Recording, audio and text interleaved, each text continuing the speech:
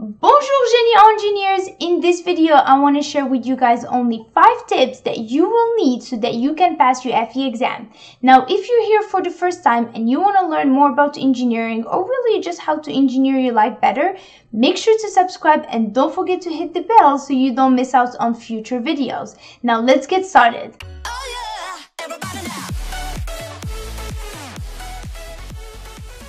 Now, before we start, if you guys have questions like why, when, and which FE you should take, I definitely recommend that you watch one of my other videos where I try to answer all those questions, and hopefully that can help you decide when and which FE you should take. Tip number 1. Look at the specifications on the NCS website. I'm going to show you how you can use that so that you can build a strategy to study smarter for this test. So the first thing we're going to do is visit the NCS website. Now, don't worry about the link. I will make sure to leave in the description below so you can check it out later. But the first thing you see here is they give you the time and how many questions you will have during the exam. Now, if you're interested and you want to learn more about this, I definitely recommend that you check out my other videos where I talk about all the things that you must know before you start studying for your test.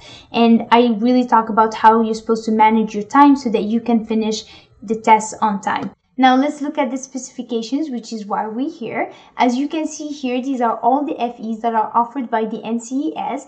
And so for each discipline, they give you a guidelines, which I'm going to show you how you can use to study more efficient for your test. Okay, so don't worry about this highlighted parts right here. I will discuss them in a little bit, but first I want to cover the number of questions. So the number of questions is really important because it really just tells you how many questions you will be getting for this subject. So the way how I highlighted it is I did red being the highest number, then I have yellow, and then there's green, and then blue being the least number that will be covered on the test. So I'm going to give you an example, like with statistics. I didn't take that class in college, and so when I looked at the specifications, I was like, okay, I'm getting 4 to 6 questions during this test in a subject that I've never studied. So should I waste my time on it? No. So what I did, I just covered the basics, and I just knew the basics and the easy part of it. And if I got stuck in a difficult question, I wouldn't study for it because it is not worth my time. So, and also in my test, I actually got 3 questions which were really easy and straightforward. It was like the question on the mean and the mode, question on standard deviation, and then the other one was on confidence intervals. So this what I highlighted here is the question that I got for my test, which I took about, I think, a year ago. And what I also did right after my test, I wrote down all the questions that I had, or at least the ones that I was able to remember, and I wrote them down. And I will be posting a video in the future where I will be covering all those questions, and I will hopefully you can use those questions as a practice exam to help you prepare for your test. Okay, so the next thing we're going to look at is we're going to see the material that will be on the test, and we're going to compare it to the number of questions that will be covered. So we have math, you are the high number, so we have from 7 to 11. Statistics, computational tools, ethics, engineering, econ are the low numbers. So I remember computational tools, I got a question on Excel, I think, and I got 2 on programming, which were really simple. I will go over them in the future, but it's very simple. Then after that, we have statics. It's at the high number, and I think this is true for a lot of other FE disciplines. They focus on statics, dynamics, and not so much dynamics, but strength of materials, fluids. I've seen that a lot, like being repetitive. But so statics, you have 7 to 11. Then we have mechanics of materials. Then we have materials low number. Then we have hydraulics and hydrology. This one is at the high number, which is 8 to 12. So I actually got a lot of questions on this subject, on fluids and hydraulics and hydrology. I will definitely cover this in the future, but just keep that in mind. If right now you haven't taken hydrology and you will be taking it in like soon or in a year or two, make sure to remember this, and so that you can focus on the class, so that you can hopefully get as much as you can, so the test will be easier for you. We have structural analysis, structural design. I did get a couple questions. I think I got like a total of 10 questions on there. Geotechnical engineering, I got a lot of questions on it. Transportation engineering as well. Environmental engineering, honestly, I didn't take that class in my school.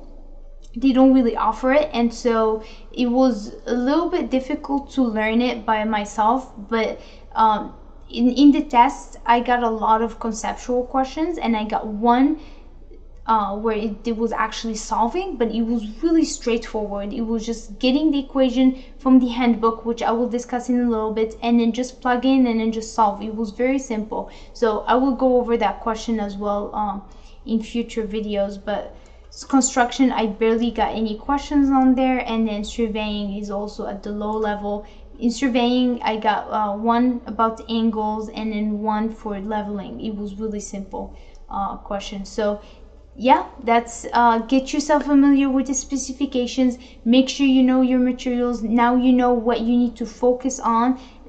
Just go over just focus on the number of questions, like whatever the highest, study that first, and then as you go, and then you hit the lower numbers. So don't start with the low numbers, because you will be wasting your time. I would recommend that you start with the one with the highest number. Like here we saw geotechnical engineering, and that one includes soils and foundation. So focus on that first. Then you have hydrology and hydraulics.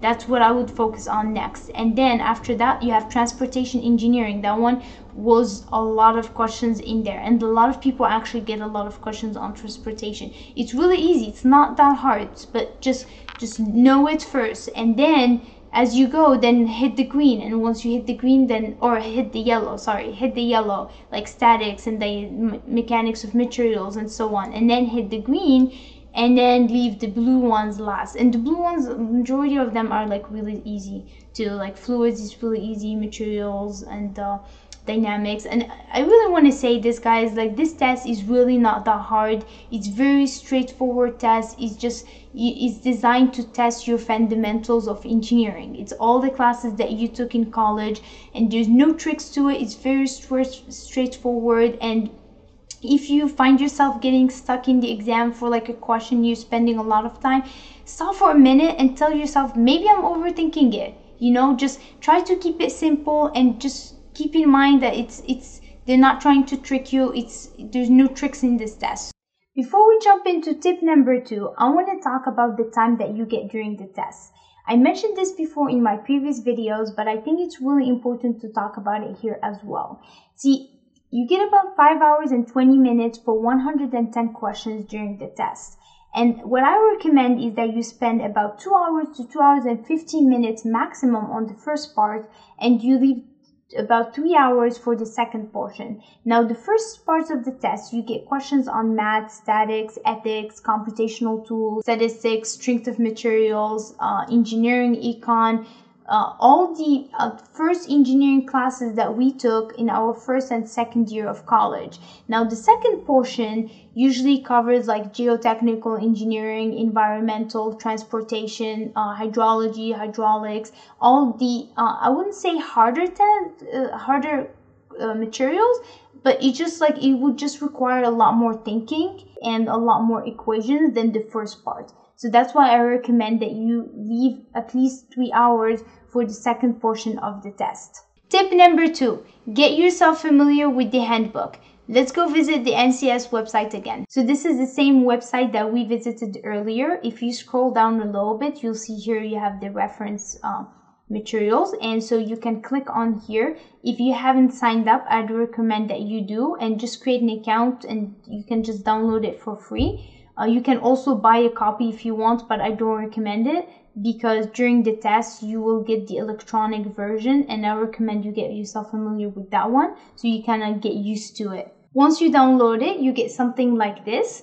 If you look at the bookmarks here, you have all these subjects that are on this manual that may or may not apply to you. It depends on which FE you're planning on taking.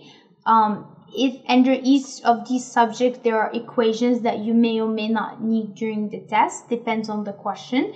But my advice to you right now is download this PDF and have it on your computer and make sure you get yourself familiar with it, because it's really important to just know where the equations are and just, you know, locate them, just because during the test you don't have enough time to go and look for the equations.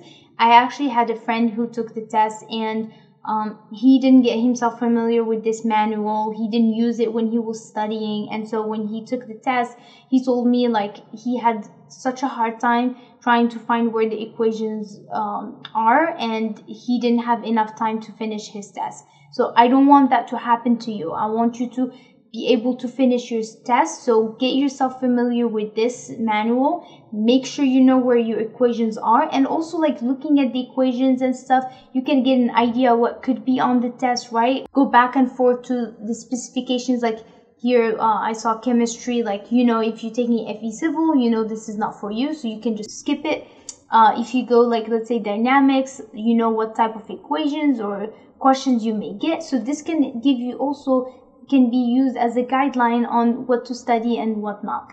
On the future, I would also be going over this manual, and I will go over some materials or some equations and variables that are missing here. I found that mostly the case, especially in transportation of engineering, and so I want to go over that with you and make sure that you're not missing anything before you take your test. Number 3, get an FE manual. I actually ended up purchasing 2 FE manuals, FE Outer Discipline and then for the FE Civil, because at the time I wasn't sure which FE I was going to take. And I got the manual by Michael Lindenberg, and I found them very helpful. They were very relevant. They were very close to what was on the specifications.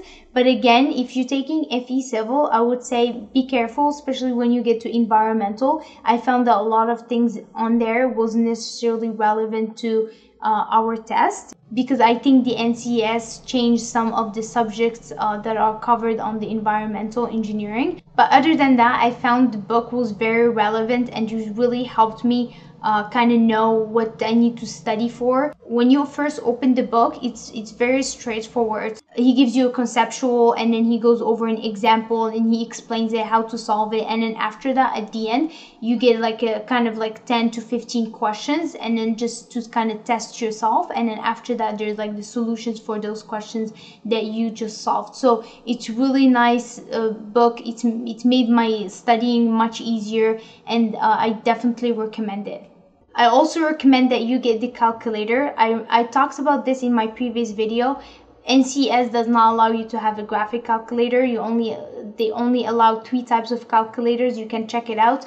But the calculator that I recommended was TI-36X Pro, and the reason why is because it was very close to or similar to the calculator that I used in college, so I was used to it. It also has cool functions like how to do standard deviation or matrices, and it really saved me time. Like I mentioned earlier, I got that question on standard deviation. Well, this solved it for me for like 30 seconds, and I was able to save time. So I definitely recommend it. I would leave the link below in case you want to check it out. Okay, so tip number 4, do a lot of problems. Now you know the material that you need to study, you have the equations, you know which equation will be provided to you, you have your calculator, you have your book. Now it's time to do a lot of practice problems. This is going to help you because during the test, you won't have time to think or trying to remember. The more problems you do, the faster you'll be, the more time you'll save during the test. Use the FE manual to practice more problems. You can also review your class notes or go over the books that you used in college. I will also be posting videos where I will be going over the FE problems, and hopefully that can help you with your studying. Now, I know some of you are probably going to school right now or you're working. What I would do is I would schedule at least an hour to 2 hours a day during the week where you would just go over the problems or just review your notes or conceptual, whatever it is. And then during the weekend, try to set up 4 to 8 hours minimum and do again more practice problems. And I think by the end of the month, you will be ready for your test. Okay guys, so last tip, which is tip number 5, do a practice exam at home. So before I took my test, I actually took 2 practice exams, one on the 2nd week and the last one I took it on the 4th week. And it really helped me kind of see where I was and what I needed to work on and what I needed to focus on. But not only that, it really, the first test that I took, I was actually freaking out the first 5 minutes of the test because it almost felt like I was taking the real test. And it was important because I was able to kind of manage my stress and my anxiety. And so when I went to take my FE, I was less stressed. And so this is why I really recommend that you take a practice exam at home. Also, when I was actually taking the test at home, I mimicked the same environment as if I was taking the real exam. So I had no distractions.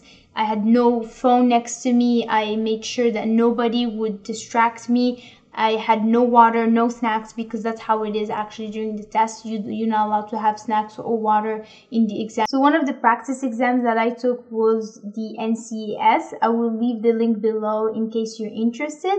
But I definitely recommend it. It was very relevant to the test, and one of the questions on the manual was actually on my test. I will also be posting a practice exam in the future, so to help you have access to more practice problems, and hopefully that can help you prepare for your test. Okay guys, so let's do a recap. So the first thing we talked about was specifications.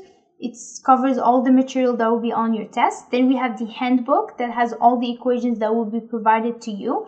Then tip number 3, we talked about the review manuals and the calculator that you should get that will help you with your studying and time management during the test. Then we have the practice problems. Make sure you do a lot of practice problems either by reviewing your notes or getting the FE review manual or reviewing your books from college. And then lastly, we talked about the practice exam where you can do get one from the NCES so that you can practice before you actually take your test. If you guys have any questions, please leave it in the comments below. If you like this video, don't forget to like, subscribe, and make sure to share with your friends who might find it helpful. Thank you guys for watching, and I will see you soon. À la prochaine. Oh yeah, everybody now.